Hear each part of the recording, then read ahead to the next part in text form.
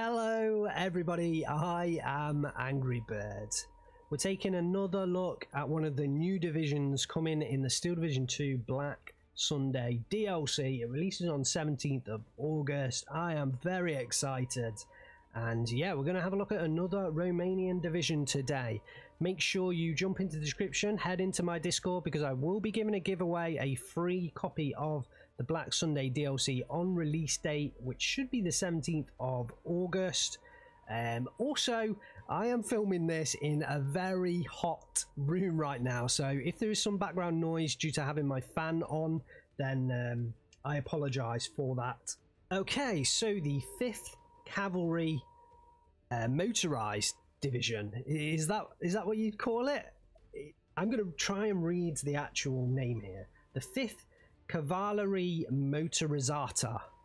Actually, that turned out better than I thought it was going to turn out, but I'm sure any Romanians watching are going to absolutely tell me off. Say, don't ever try it again.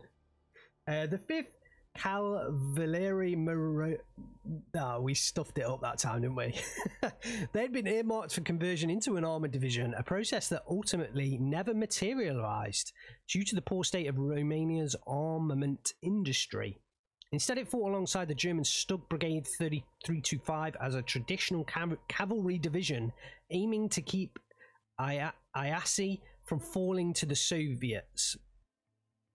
While the formation had to retreat, it escaped complete destruction.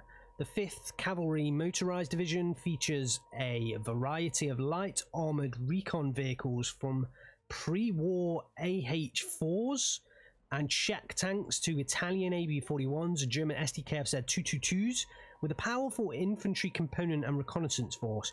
This division lacks tanks and only has medium artillery at its disposal. Romanian pilots bring the renowned Hs-129 tank killer as air support. The 5th Cavalry is an infantry-centric force, nimble on the battlefield thanks to its armoured recon troops. Okay, I'm probably going to call it the 5th Cavalry from this point onwards because it's easier for me to say. And what are my expectations for it? Actually, I don't have a lot of expectations from this. Reading the blurb, when I'm looking at 1v1, which I tend to only pretty much look at, this doesn't seem like it's going to be amazing, because although it's an infantry-centric division, you know, it's going to lack tanks. I mean, recon vehicles can be good, but can also just doesn't win you the game. And, you know, only medium artillery. Hs-129 tank killer. I mean, Hs-129 isn't amazing. So, yeah, we'll see what this division can do. We will see what this division can do. Okay, so the 5th Cavalry, wow. They weren't wrong about the lack of tanks. We can see that here. But you do get a lot of units elsewhere. And quite a lot of artillery, despite the fact it said there wasn't much artillery. So, in the Recon tab, we have the R1. Ooh, look at this thing. Little recon tank. It's basically just machine guns. It's basically just machine guns in a recon tank, so nothing too special, but I like the skin. It looks kind of cool. It does look kind of cool. What else do we have?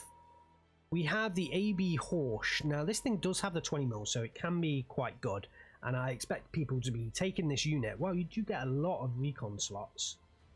We get snipers. We do get snipers, but only one sniper, and the card limitations are a little bit tough. Ooh, what can we take these guys in? Nothing too special. You're going to want to use the BMW.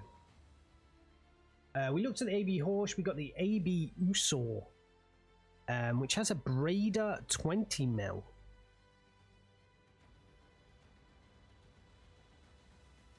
So this thing can, yeah, I mean, it's just like a 20mm, isn't it? Yeah, it is. It's just like a 20mm. It has a bit more ammunition, so that's going to be good. I think people will take this, but it's not like over the It's not the most amazing unit that ever lived. And then we get an R2 recon tank. Now, I think most people won't take the R1, but I can see people taking the R2. It's got a 37mm cannon on it. Again, it's not amazing, but it does have a slower rate of fire. But it does have the HE shells, you know. I think people will take the cannon. I think they'll take this unit because it's a 1-point slot as well. Although, having said that, what do we have here? Cavalry. Sniper teams. They've got a sniper rifle.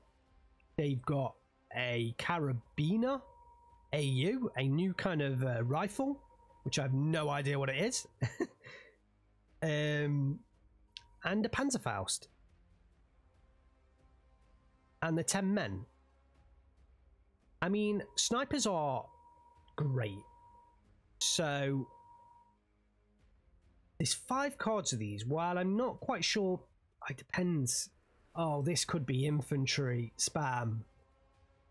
1, 2, 3, 4. I mean, you could take 5 cards of these. You can get. Oh, actually, the numbers are quite limiting. Okay, that is kind of good because I got very worried there for a moment. Will people take these? I think people will take the Lunitz snipers on their own, and I think people maybe in B phase will take maybe 1 or 2 cards of Cavalry. We'll see. We'll see how it pans out. What do we have? The God, it's going to be. The way I read this is Rosiori, but it's probably terribly pronounced. The Rosiori PM, they have the Carabiner, the ZB3U, and the PTRD. It looks like a reasonably standard squad, although they're only 8 men. I think it all depends how good these weapons are. It's always difficult to tell based on the stats, because the stats don't always represent the truth in this game. So yeah, will people take it? I think it's a 9-cost card. You only get 1 of them. Yes, it depends on the other infantry, but a 20-point infantry unit is quite a good infantry unit. Genuinely, 20 points is good. Cheap infantry is good infantry. Cheap infantry is good infantry. Oh wow, look at this, the Grenadier. The Grenadier. They have a sniper on them. You've got snipers in the Romanian infantry divisions, and you can get 12 of these and then 24 of these, and they've got snipers on them. Ah man, this is going to be I really hope that tank tab is bad. Oh, you only get 1 card of them though. You only get 1 card of them. Interesting. We have Pioneery, which are standard Pioneers, really, from the looks of it. Pioneers used to be amazing, and then all the other infantry came, and now Pioneers are like bad. I mean, they did lose 1 squad in A, but losing that 1 squad wasn't enough to make them bad overnight. It's just the way that the meta evolved, and the units that we got in particular, I think from the Fate of Finland, with all of those Molotov cocktails, just destroyed Pioneers overnight. Pioneers are still great units, but they're just not as good as they were.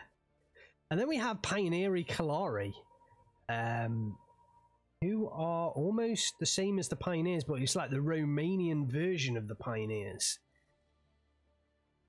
Yeah, so again, it just depends on the rifles. It depends on the Beretta. It does have a 150mm range, so that is similar to the Finnish submachine gun. Again, I don't know how good it is. The Carabiner, it all depends on these weapons as to how good the unit is. We have the Rosiori, which I thought we'd seen before. Oh, it's the Rosiori PM. And then we have the Rosiori. The Rosiori PM have the PTRD, and they don't have the Beretta. So I think you're probably more likely to want to take the Rosiori. Really? We have some LT Pioneery. Reasonable. We have the LT Rosiori. They have the Panzerfaust and 3 Berettas. Actually, I quite like the look of this squad, but you only get 2 of them in A, which is a little bit difficult. We got the Pioneering Assaults. Oh, these look basically like Sturmoviki with the double flamethrowers. And the 8 submachine guns. Although this is a different submachine gun. It's not the Beretta, it's the Orita, so it only has a 100-meter range. But yeah, these guys are going to be the heavy forest killers of this division. You only get 1 squad though. Oh, and look what's following it. Molotov cocktails. The Rosiori Assault. They're going to be great. You're going to want to take these. Oh, you are limited a bit on numbers though, so you're probably going to want them in B phase. Wow, we got Begleit-Grenadiers in here with 8 MP44s. Where did they come from? Where did they sneak in from? I mean, the problem with Begleit units right now is they're really expensive. These used to be killer units. Begleits, especially Begleit Pioneers, I mean, they still are fantastic units, but they're so expensive compared to current costs of infantry units. They just get blown out of the water. And then we've got the Lieutenant, the LT Pioneering Cavalry with a Panzer Shrek on the leader unit, and you get 3 of them. Oh, yeah, because that makes sense. What? You only get 2 of the units that have the Panzerfaust, but you get 3 of the units that have the Panzer Shrek. That's really strange. But yeah, I'm going to be taking the Panzer Shrek unit. Why wouldn't you take the Panzer Shrek unit? And actually, having a look at this deck in a bit more detail, they have some strong infantry, but actually the number of slots they have is not out of this world. So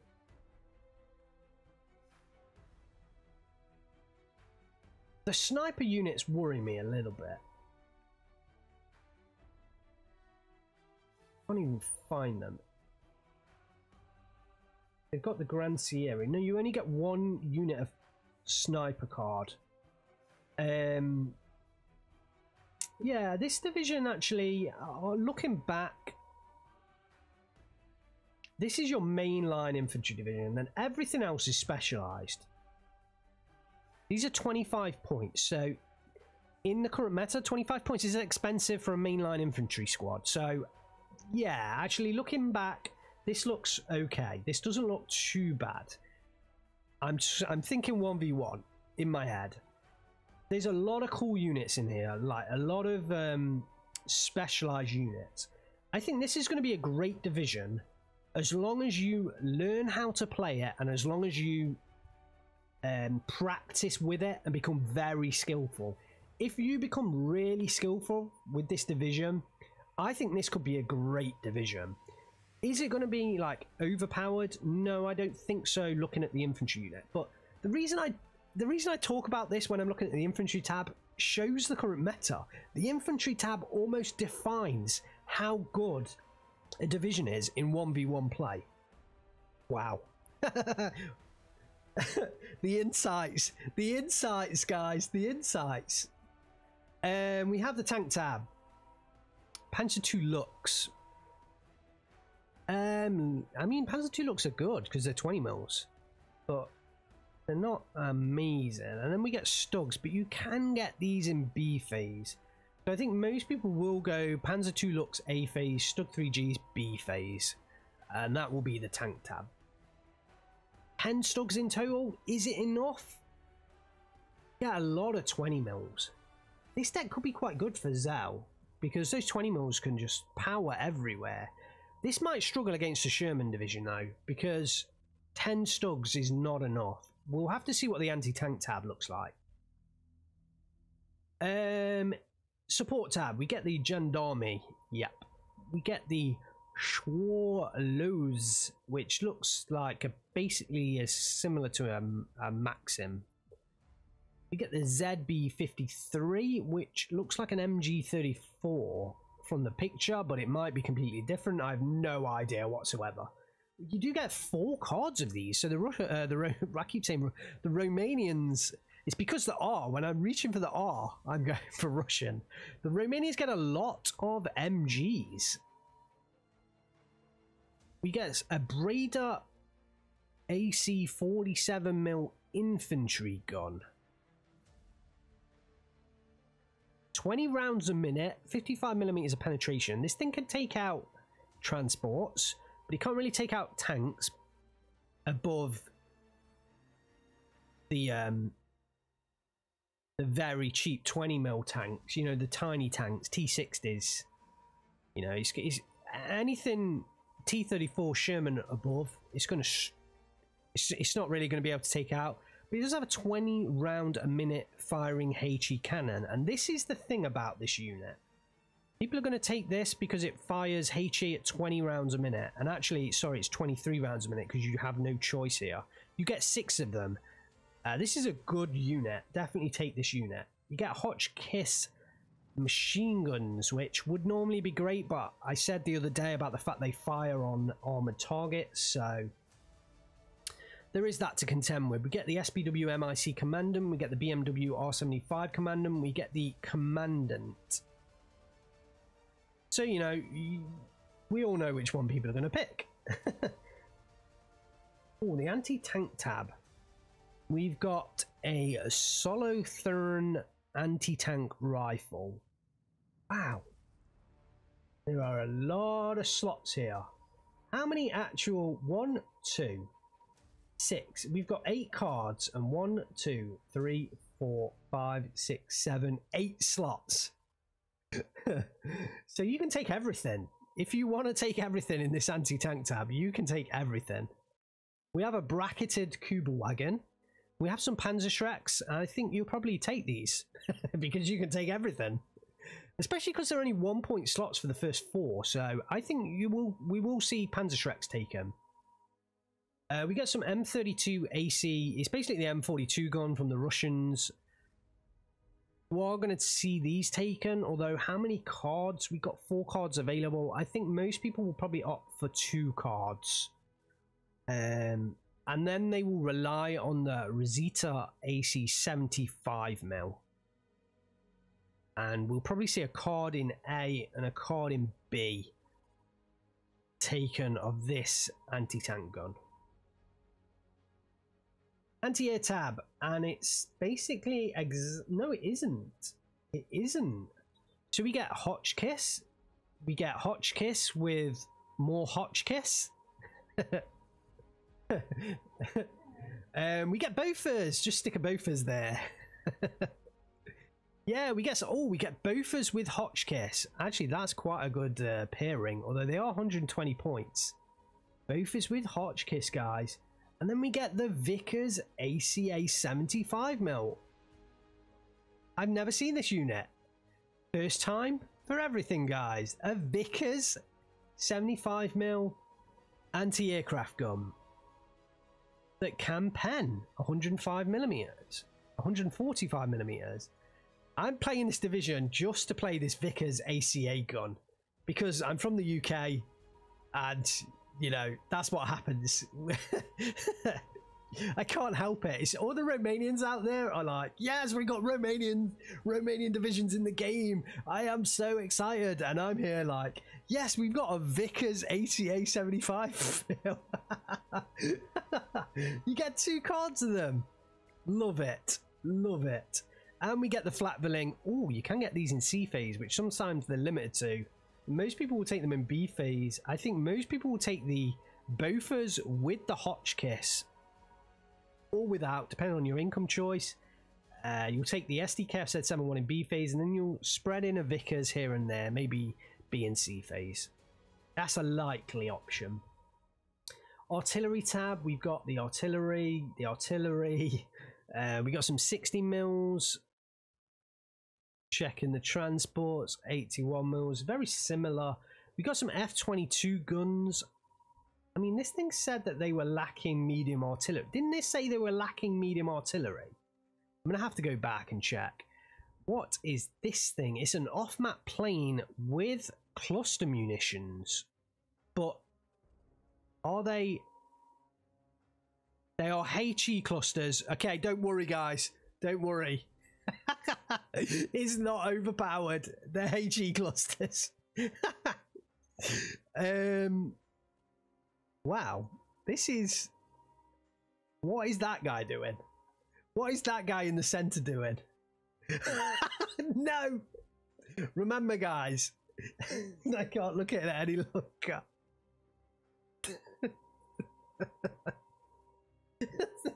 Remember, guys, this is an early access version. This is an early access version.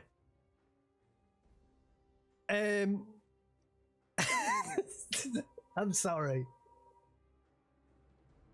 This thing has totally thrown me. This unit has totally thrown me.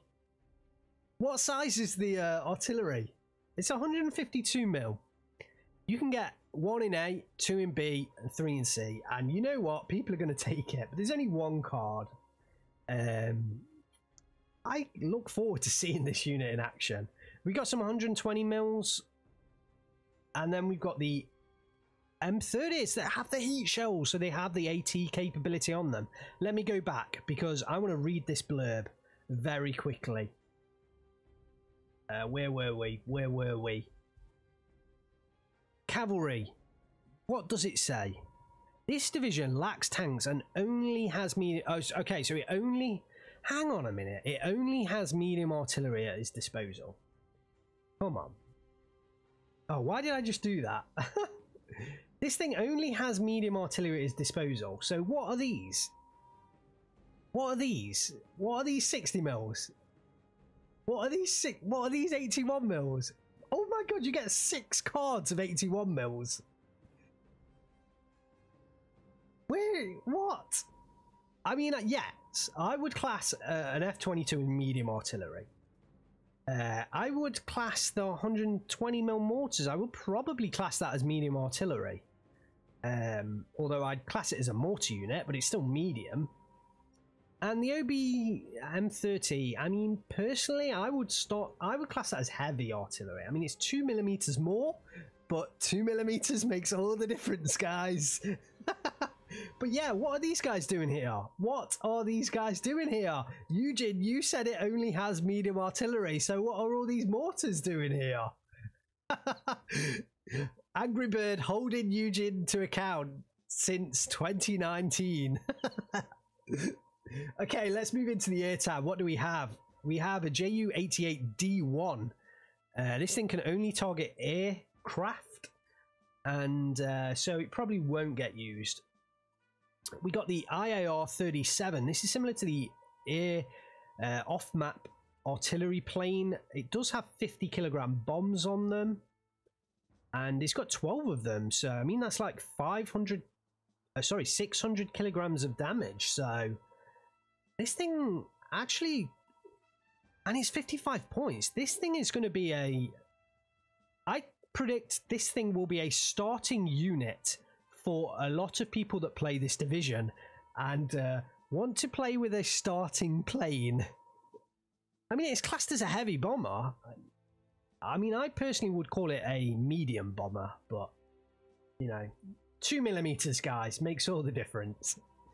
IAR-80M fighter plane. I think we saw this in the other division. Is it basically is this a Romanian plane, or is this like a Focke-Wulf in disguise? I don't know the answer. But I'm going to pose the question. 80 points. It's got some decent cannons on it, and you can get 4 of them in A phase. Ooh. I'm starting to see a picture of A phase planes. We got the ME109E7, which I've said before I absolutely love. Ooh, I didn't notice that before. It's got like a... Is that Alice? Alice! Alice! Who the... Yeah. And it looks like that guy is shot down. I don't know whether that's... Oh! Donald Duck on the back! Maybe I shouldn't show that. I could get taken down, guys. Quick! Turn the skin off. Turn it off! Oh no, cover it! Cover the skin! Cover the skin! I get taken down for showing Donald Duck. Oh no, I shouldn't say it! They're listening, guys. We got the Ju-87D-3. Quickly moving on. This thing is a beast at cluster planes. If this thing gets on target, I don't think I've ever seen a Ju-87 miss if this thing actually drops the payload. So yeah, you're going to want this plane, and you're probably going to want to take an A phase because usually they can get shot down quite easily once the enemy establishes an anti-air net. We have the IAR-80M BR-21 rocket plane. Oh wow, look at these rockets. Really interesting. It's got a massive rocket housing and then a tiny rocket inside. Is that just me making a dumb mistake here? Or is that... Oh god, am I making a dumb mistake here? I think I am. I think I've just worked out. Is that the fuse? Is that like the fuse for the rocket? So that thing hits the ground and the fuse, you know, smacks in and the rocket explodes? I think that's what it feels like. Yeah, Angry Bird making mistakes since 2019. Then we get some ME109 G4 R6s. This is going to be your B-phase plane, and I love the skin. What is with the Romanians and their love of Disney? Is it me? Is that a thing in Romania where Disney is just like the most amazing thing ever? I just... Don't take me down. Don't take me down, Walt Disney. What else do we have here? HS1... Oh, wow, this guy's intense. Oh, is it the duck thing? Is that the reason? Because they got ducks? I mean, why is Donald not on this plane? That is what I am asking. Angry Bird asking the important questions since 2019. Wow, this thing has clusters. This has clusters. It's a HS-129 cluster plane. Very interesting. You can get 3, 4, or 6. Come on, Eugene. They need to change that. And we have a HE-111H3, and this thing's done a lot of bombing. 250 kilogram bombs. Let me do some quick maths. 200 kilograms. Hoping I'm right on that. 120 points for 200 kilograms. There aren't many planes in this game that carry 200 kilograms. I think the only issue with this is it's not 200 kilograms in one spot. It depends on the kind of drop spread of the bombs when they drop as to how amazing this unit is. I mean, this should be really good at taking out clumps of infantry, or at least like heavily hurting them.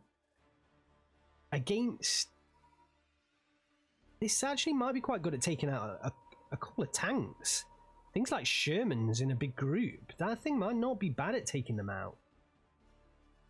You are kind of limited on the number, but I understand that with 2,000 kilogram planes. And then we get the Ju-88A-4, 4 250 kilogram bombs and 16 50 kilogram bombs. So how many is that? God, slow maths. What have we got? 1,000 kilograms there, and then 1,000 there. So another 2,000 kilogram bomb plane. But for some reason, that one's 15 points more than the other one. It fires. It flies 50 kilometers per hour faster. There's no difference in agility, no difference in resilience. It just has the guns that are slightly different. I mean, personally, I think 8 250 kilogram bombs is better than the loadout including the 16 50 kilogram bombs. So why is the Ju-88 not 120 points and the HE-11 not 135 points? That would be a question for me. And there is the defense. Yeah, that's the defense. Right, let's assess this division. Actually, this division took a really weird turn because I was looking at it as an infantry tank spam division, and then it kind of turned into an air spam division. Will this division be, you know, overpowered, be proper meta? No, I don't think it will. It is a bit lacking in the tank department. They said that in the description. You can basically only get 10 StuGs really from a 1v1 perspective, which the division's going to struggle against Shermans unless you take Shermans out in other ways. This is going to be a good division. This is going to be a good division. Is it going to be super, super, super overpowered and meta? I don't think so, but I do think this is going to be a good division. It's another good division. That's, you know, plenty of good divisions coming from this DLC, from Eugen, from the Black Sunday DLC, certainly from a 1v1 perspective. Let me talk about my favourite unit. You know what I'm going to select? Just because it made me laugh so much. This is an early access. But I have to pick the IAR-39A because it made me laugh so much. It is the first air artillery observer plane with a HE cluster payload. So it is a first among men. It is a first among Angry Birds talking about Eugen games since 2019. I'm really looking forward to this unit, seeing it in action. Yeah, and let's see how those cluster HE munitions do. They are probably going to do really, really badly, but maybe Eugen have tweaked it as they've been working on this division, and they have now a second HE cluster plane to add to their collection. That's it from me, guys. Thanks very much for watching.